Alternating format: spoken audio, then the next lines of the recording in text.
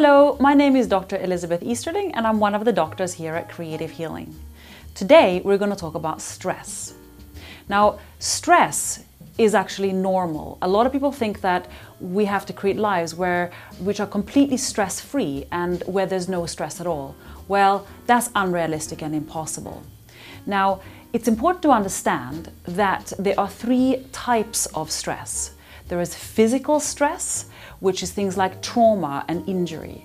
There's also chemical stress, which is things like too much sugar or junk food or prescription medications or recreational drugs.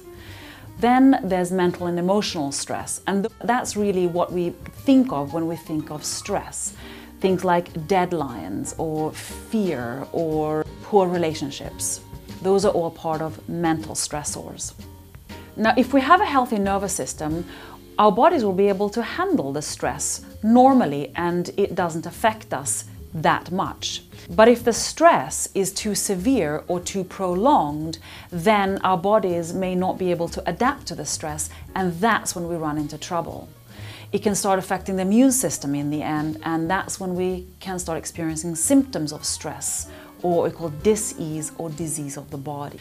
Now, what do we do about stress?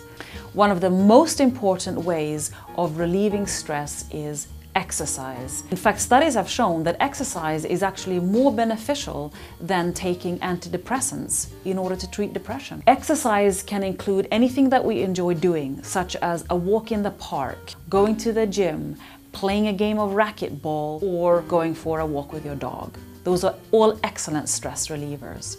Yoga and meditation are some other ways that are really beneficial to help relieve stress.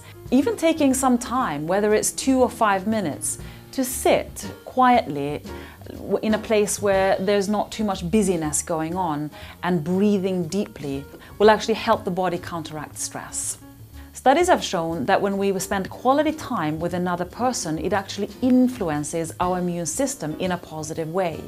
Laughter is another very, very healthy way to help boost our immune system responses. Other really important things to manage stress would include things like time management, planning out your day, saying no, setting boundaries, asking for help are other really important ways to help our bodies in stressful situations.